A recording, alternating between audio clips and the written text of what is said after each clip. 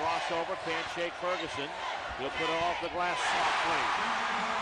Stephen Curry adjusts, puts 56 on the board and impresses everybody, but more so, that man right there, LeBron James, gets the shot clock down. Here is Archambault. No. But Rossiter gets the rebound. It never touched the rim. Curry with the three. Oh!